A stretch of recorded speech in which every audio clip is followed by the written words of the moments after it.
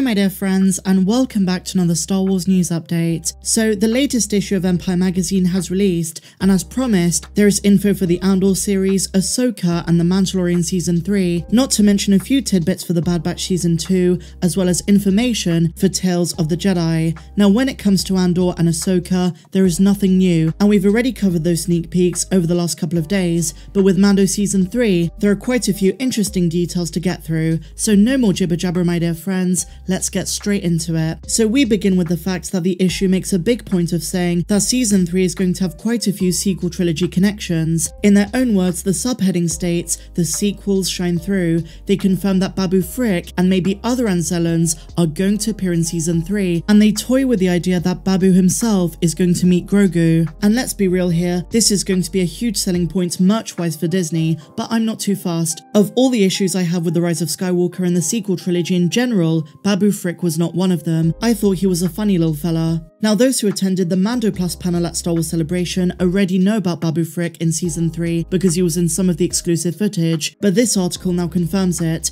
In their own words they say the following: one of the Mandalorian's greatest strengths is the way it combines all eras of Star Wars' extensive canon, though it skews more towards planets and creatures from the originals and prequel trilogy, but the arrival of Anzellans, which is Babu Frik's species, is a sign of more sequel era creations breaking through. And something which I think is worth pointing out is that ever since the Rise of Skywalker released, Lucasfilm have distanced themselves from the sequels. We've not seen too much content come out of it. There have been some allusions and of course the novels, but generally speaking in the main content there's not been too much. They focused on the originals and the prequels, which I'm honestly happy with, but it seems as though now with the upcoming third season of Mando, that might change, and as I said, I have no issue with Babu Frik or any of the other alien characters in those 3 films. And speaking of such creations, the article hints at more exploration of what the Imperial Remnant was up to, and I'm talking about the cloning project that we saw in chapter 12, The Siege. And the reason they bring this up is because Carl Weathers was interviewed. He is back, not only to star as Grief Karga, but also behind the camera to direct 1 or 2 episodes,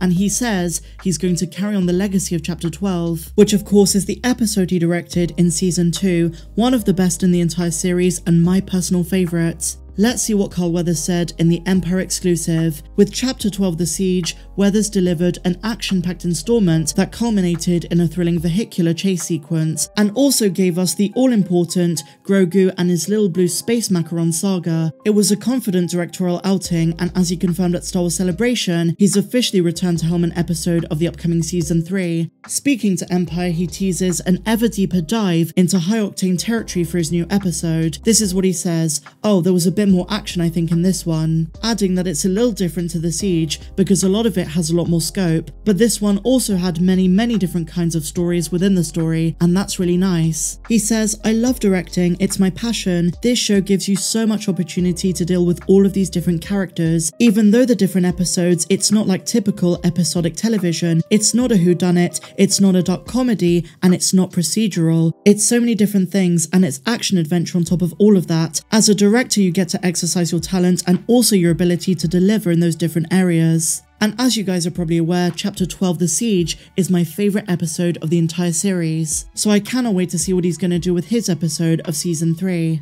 Empire magazine also confirm that Din Djarin is going to Mandalore, and they say the stakes are higher than ever before in this season, but they do state that Din is not the only focal point of the season. So staying within the Mandoverse my dear friends, the issue gives us a short paragraph about the new show Skeleton Crew, another post-Return of the Jedi series. Let's see what they said. Previously known under the codename Grammar Rodeo, the new live-action series from Christopher Ford and MCU Spider-Man trilogy director John Watts is officially titled Star Wars Skeleton Crew. It's primarily about a group of kids lost in the galaxy, but the big casting news was that Jude Law is going to star in it. And John Watts says the following: "It stars 4 kids, but it's not a kids show." Now that's all Empire magazine had to say about Skeleton Crew, but later in the day Bespin Bulletin revealed an exclusive report stating the show has already started filming. That's right, Skeleton Crew is filming alongside Ahsoka. Bespin say that Skeleton Crew started filming around the end of June at Manhattan Beach Studios, and will also film at both an unknown studio in Culver City and at California State University in Dominguez Hills later sometime in the shoot. Unfortunately, they have no further details, but it's nice to hear that shooting has started and that all seems to be going well. Skeleton Crew is set to release sometime next year and is probably going to connect to the main show, The Mandalorian.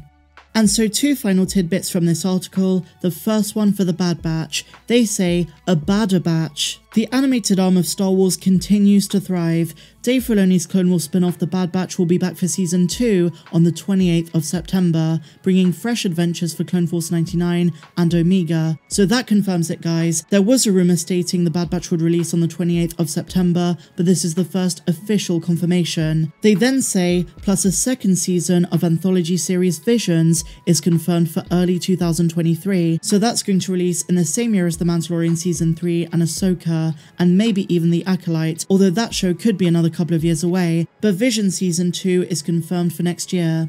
And then they talk about Tales of the Jedi and the return of Qui-Gon, the return of Liam Neeson, not only in the Obi-Wan Kenobi series, but also in this new anthology of animated shorts. They say the following: on the animated front, there's also a whole new show to look forward to, Tales of the Jedi. 3 of its 6 short episodes are about a young Ahsoka Tano, while the other 3 are about Count Dooku during his Jedi years before he joined the Sith. And if you remember, Dooku's apprentice is none other than Liam Neeson's The Phantom Menace Jedi Qui-Gon Jinn. As if that cameo in Obi-Wan Kenobi wasn't enough, Neeson will be back to voice the character in Tales of the Jedi, joined by his son, Michael Richardson. So that, guys, is pretty much the article. Really awesome stuff, a lot of insight, and more than anything, it's made me miss The Mandalorian more than ever before.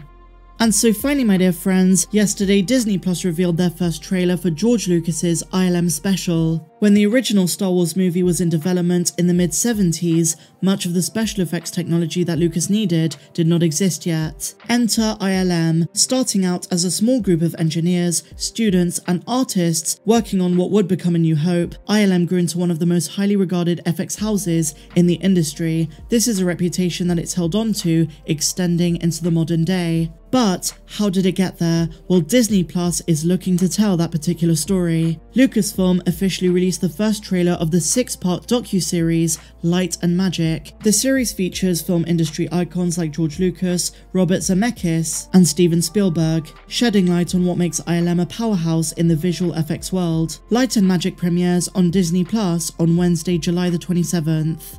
Awesome stuff, guys, and with that said, that brings us to the end of today's Star Wars news update. If you enjoyed this video, please be sure to let me know in the comments down below, share your thoughts, give this video a big fat thumbs up, and if you're new to the channel, why not hit that big red subscribe button down below, and also give that bell a good old tickle so that you never miss an upload. But until the next one, my dear friends, may the Force be with you always. I'm Star Wars Meg.